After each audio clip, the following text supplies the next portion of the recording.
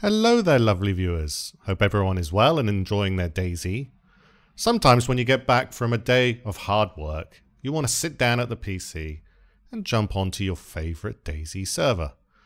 However, sometimes it doesn't go according to plan.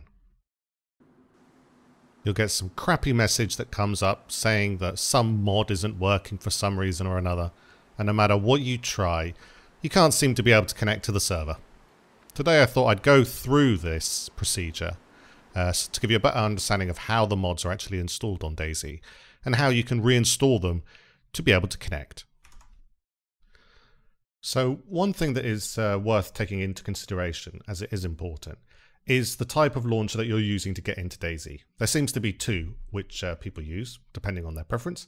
You've got the original Dayz launcher and you've got the Dayz SA launcher. Both of these are using the same source of mod, which is downloaded on the Steam Workshop, but they create their own links pointing to that mod. Let me explain. So in this example, we're going to be going to your Steam library. By default, unless you've installed it differently, it's going to be on your C drive, in your program files, under Steam, and then you've got your Steam apps. And in here you have your common folder, which is where your games get installed, and you also have your workshop folder. So if we go into our common folder, we're going to find the game which is installed, which in this case is Dayz. And in here you'll see two folders. Now you might not be able to see the workshop folder because it's a hidden folder. So to do that, you click view at the top and make sure that hidden items is ticked. And we now have two folders. These two folders are created depending on which launcher you're using. So if you've never used the Dayz SA launcher, you're not going to have this folder. Likewise, the Dayz launcher will always create this folder. If we open up this folder, you can see that in here we have all of the mods which you've used and downloaded whenever you've connected to a specific server. Now, obviously, not all of these mods are being loaded on every single launch.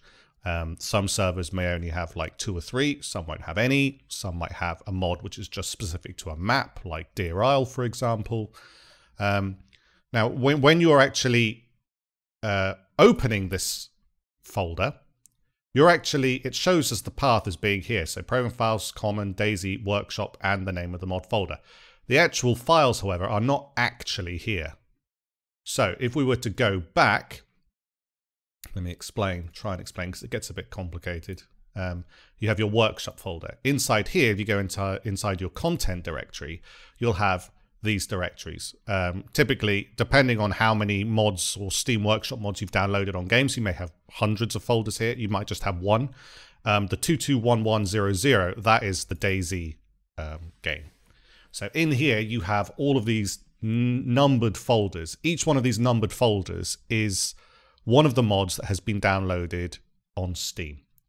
They're not named anything, unfortunately, to make it a lot easier for you. So what happens is when you load the Dayz launcher up and you click on a server to join, it lists you all of the mods which are on that specific server. If you don't have the mod downloaded on Steam, it will come up with a subscribe button, and when you sort of hit the setups, it would download that mod, set it up for you, and then you'd be able to launch into the server using all of the mods that are listed here. Assuming that all of them are green, you're good to go. What that's doing in the background though is, let's say that there was a mod that was missing, it's going to tell Steam to download it. Steam will then create a folder here based on the ID of the actual mod that has been downloaded.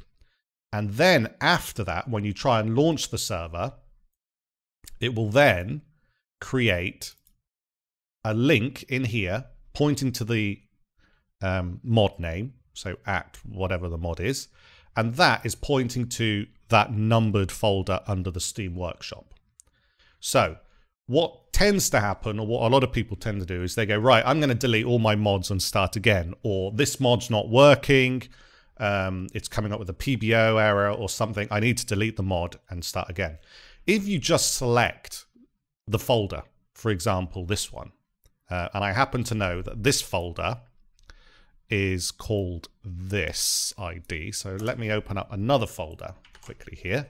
And I'm going to go to my Steam Workshop content inside the Dayz folder. I'm going to find the folder name, which I know it is. Okay. This is the Steam, the Zeroy phishing mod. Okay. If I go in here, it's showing the same thing, except here, when you're looking at it, it's pointing to this directory, whereas in reality, it's inside the Steam Workshop content directory. So if I go in here and I just say, right, I want to get rid of that mod, and I just hit delete, right? The folder's still there. It hasn't deleted the content of the mod. The mod is still downloaded on your Steam to its local directory, which is in the workshop mod, workshop folder. So it would still be somewhere in here, okay? So what happens then is you go to the Dayz launcher and you say, right, and you go join, and it comes up and you say setup and stuff. All it's doing then is it's going to recreate the folder. So if we were to go to mods and find the Zeroy phishing, I can do the same thing by hitting repair here. It's now recreated the folder. It hasn't actually downloaded anything new. It's just created the folder pointing to whichever folder it was under your workshop content folder. Okay, bit confusing, I know. So if you wanted to re-download that particular mod again, the easiest way, which I do it, so let's say that it depends on the type of error that you're getting in Dayz. If you're getting an error saying that the server has a newer version of the mod than you do, then that's literally just a case of your Steam hasn't downloaded the latest update to the mod. And the easiest way to do that would be just to close down your Steam, not just to hit the X button on it, but literally to exit Steam down at the bottom and then load Steam up again, and it would download all of the mods which have been recently updated, which haven't been downloaded. They don't download typically when you have Dayz launcher or another game open. So usually it's a lot easier just to close down Steam, which closes down your Dayz launcher, etc., etc. And when you load up Steam again, it will synchronize and download the latest version. That should fix the issue that you get where it says the server version is more up to date than the client version that you have. If, however, you're getting PBO errors and you're not sure what's going on and stuff, the first step I'd do would be to go into the actual the mod folder that you found, select everything, and just nuke it. Okay? Now what's going to happen is if you go back into your Dayz launcher and you find that mod, okay, and there you click repair, what that's doing now is it's telling Steam to check that folder, which was in here, to make sure that it's the same version as the one that's on the Steam Workshop. If it's not, it's just going to download it again. At that point, when you go into here, you've got the latest version. This version, again, is pointing to whatever folder on here, this folder. So, again, right? So if I delete it from here, you can see that it's gone in the actual workshop of Steam. Hit repair. Boom. It's going to say downloading it again. It's downloaded it in its original folder, and the linked folder, which is pointing to that folder, is now up to date. Now, the same thing applies for the Dayz SA.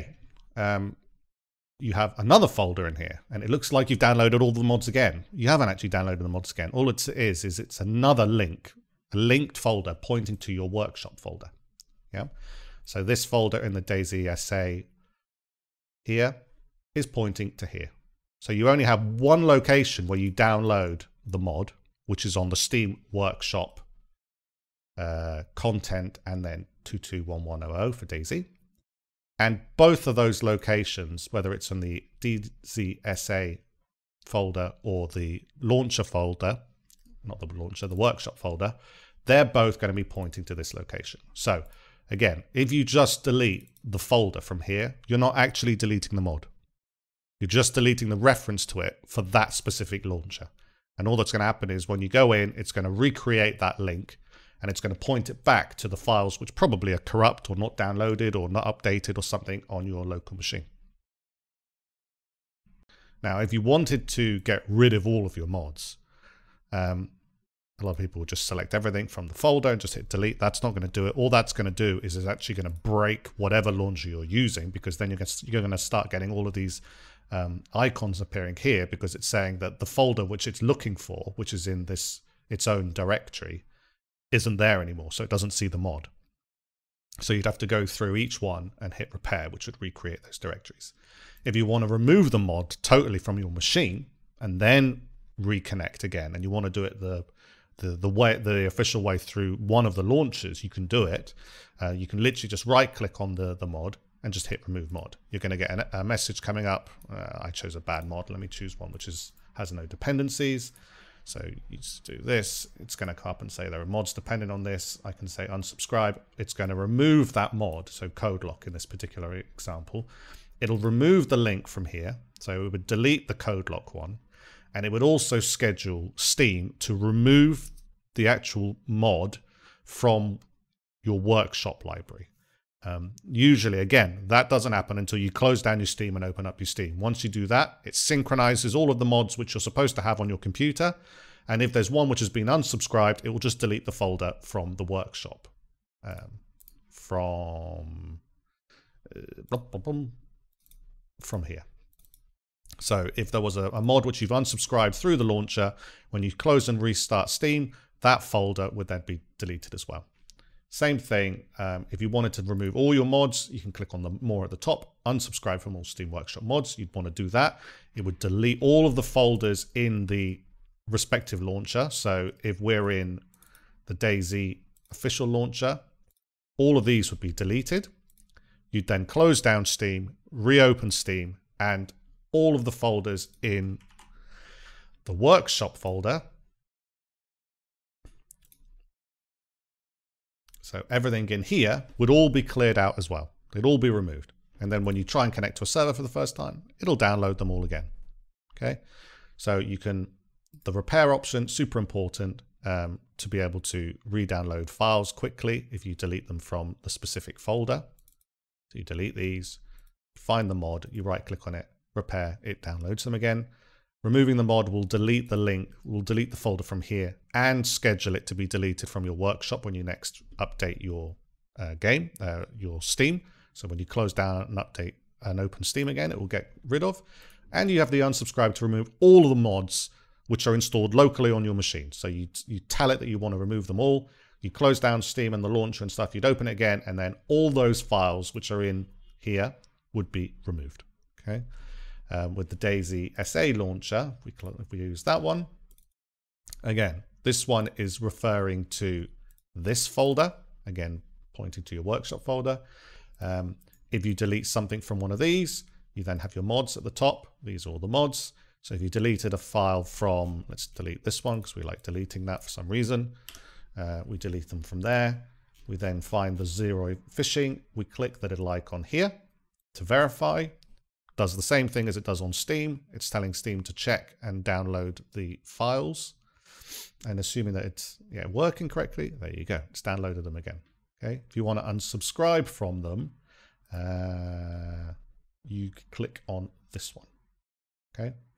With the Dayz SA launch, I think if you open up this folder, it's done differently. This one actually opens up the workshop folder. Yeah. So it doesn't open up the one which is here. It's actually taking you directly to the files. So if you're using Dayz SA launcher and you want to nuke out a mod, you can say, right, this mod's giving me loads of crappy errors or whatever. I want to get rid of it. You go in, I'll choose a small file. You click this button. It takes you to the actual location of where the mod is. You select everything, you delete it. You then go back, you hit the verify, downloads the files again. That should clear up so many of your issues. Understanding how these folders are pointing to one location and not just deleting the actual folder names themselves, but the actual contents of the files. That's very important because it means that Steam can then verify the folders that are on your machine against the ones that it has on its servers for that mod. And if they're not the same, it'll download them again. If yours is an old version of it, sometimes when you just hit the verify, that's enough. It will say, okay, so the version you've got is old. I'm going to download you the latest version. Sometimes that works, but if you're still having trouble after that, the easiest way, delete everything in the mod, verify, it'll download the latest version. And like that, you should be able to connect. Hopefully that makes sense. You might have to listen to it again once or twice. Sorry if I blabbed on. But I think it's important that people understand how the general flow of mods are done on Dayz. and how they're treated through different launchers. If you wanted to unsubscribe from all the mods in your Dayz ESA launcher, I think it's under settings, and you have unsubscribe from all Steam Workshop mods. You also have the verify all Steam Workshop mods. Again, this in theory is going to tell Steam to check every single folder to make sure that you have the latest version of it. And if it doesn't, it's going to download it.